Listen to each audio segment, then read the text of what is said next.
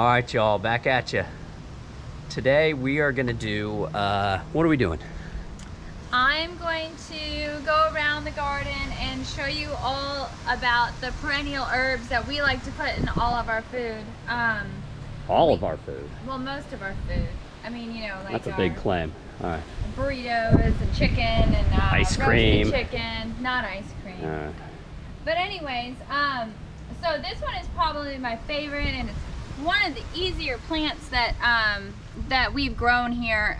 This is called Cuban oregano, and I usually when I get herbs, I just try to take like the top little like pinch of plants off. So what are you doing? Are you collecting some? So I'm just collecting some for some chicken for later on that I'll cut up, and then when I process it, I just like slice it like that to get little pieces. But anyways, it's very easy to propagate. I literally, maybe a week and a half ago, I cut off, it gets kind of like gangly and long. If you can see, it kind of like stretches out. So I cut it way back, and then I popped little pieces of it all over, and then they're all week and a half old little little plants now. Now, so hold on. So we did this probably a couple weeks ago with this guy right here. Yes. Right, and you can see he's doubled in size since we did it to him. Yep, I did this one to see if it would work, because I was thinking we didn't soak these in water to try and, you know, we didn't use root hormone or anything, right? They just went right in the ground. And right. And then over here we have another Cuban oregano, but this one's variegated, and it tastes exactly the same. It just looks different. So literally, you know, I'm gonna take, ooh, this one's pretty. Take these pieces off here. You know, one thing that's great about this is that the bunnies don't get it. Bunnies don't seem to care for this. So what are you doing there? So I'm just cutting it so I have like one set of leaves on each Are you cutting this to eat, or are you gonna? I'm just sticking this. Oh, you're gonna propagate. And then this is literally, I'm just doing this because I love it and I'd like to have a ground cover of it. Yeah. You need to make sure that you plant it the right way, not upside down. What's your favorite one, Teddy? You had to pick. The oregano? Yeah. The Cuban oregano, that's my favorite. The variegated one? Yeah, it's so cool. It is cool. It smells so good too. I bet you guys it's so fragrant. You guys can probably smell it just from here at home. It is delicious. I mean, you have the smell-o-vision. I prefer it actually over regular oregano, which I use also, which is over here. But these, what do you mean regular oregano? Like? I think this is like gonna. So is this the same stuff that we could have grown up in Georgia? This is the same stuff. This is like what you get at like gardening centers. Yeah, this is your I see you bought something else too. What is this? You got some.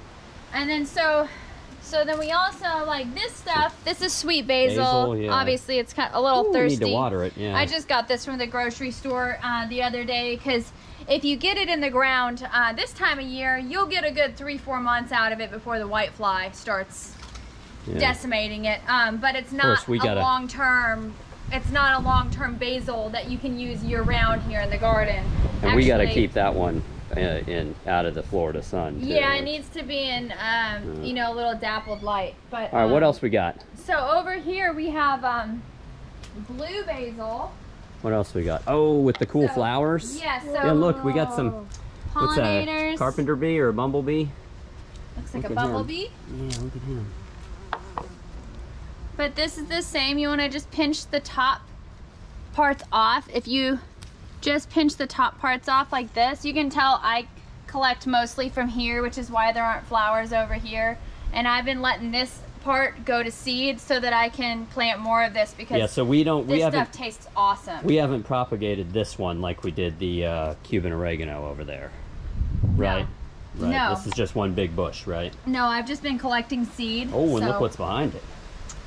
Oh, this one, everybody, come on, everybody should have this. What's this, Teddy? Rosemary. Yeah, I mean, rosemary. If you don't have that in your garden, I mean, almost anywhere in this country, then, I mean, come on. Yeah. So I take like big branches of this Yeah. And it smells and shove so that in the good. cavity of a roasted chicken, or you can make wreaths out of it. It just smells so Smells good. your house up really nice. It's All right, what else we a got? great herb. Let's see. What else we got? Well, of course, there's lemongrass, but that doesn't really. This is another great perennial herb, but I don't use it with this batch of herbs. Yeah, This right. is more of like a savory herb blend that I'm Yeah. making. Hey, what about these guys? Oh, these guys. Okay, so all these are just green onions that I purchased from the grocery store. I didn't cut the bottoms into our food, the little hairy parts, and I just stuck them in the ground and planted them, and they do awesome here. And it's like you get a 2-for-1. You know, you buy food in the grocery store, and you get a plant in your garden. So we got these at the grocery store. those are just grocery store. I don't even think they were organic. They were just green onions that I bought. So Gotcha. Hold on just a minute, buddy. Just a minute. let's see. Oh, over here I have black garlic. This stuff is awesome. This is like a chive. This is what I use for chives. So this I bought as a plant from a nursery. These I started from seed a year ago. Whoa. Yeah. Holy cow. So- we'll be buying them from the But you just need to buy them once, and Yeah. then they last forever. Because I cut off this all the time. You can tell I do. Look at all the amount that I cut off. So Well, look at this, guys. We're already getting a nice little basket of stuff there. Yeah. You got anything on this nifty tower here? Yeah, I did. I've got some mint. This tower needs a little bit of rejuvenation, but It's cool looking at least. it is cool. I've got some sorrel that I'm getting going in here, and we'll see. But look, more green onions. Here's some chives.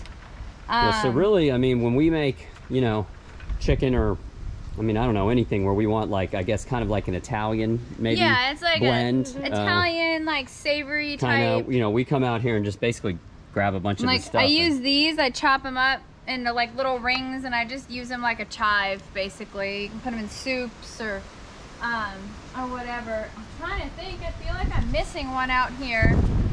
But There's those bunnies.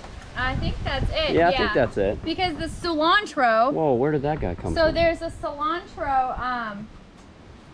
You cannot effectively grow cilantro here in Florida, or I have not had luck with it. I've tried several times. I've tried from seed, I've tried from plants, and it just doesn't work out.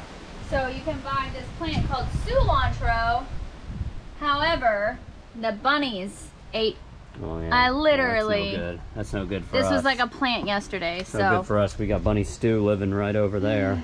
So, all right, guys. Well, we just wanted to show y'all, you know, some of the herbs we have in our garden and the ones that we commonly use in our food. And anyways, if you guys have any other ones that you think might grow good in our climate down here, please let us know in the comments below. And or if you have any more information about the ones that we just showed you today, please share. But until next time, what are you gonna do? Subscribe. Yeah, and if you don't, You'll be in a big crock pot on the stove. oh no, Oh, no, you don't with want these that herbs. with those herbs. All right, y'all. So be sure to subscribe to our channel, and until next time, everybody, take care.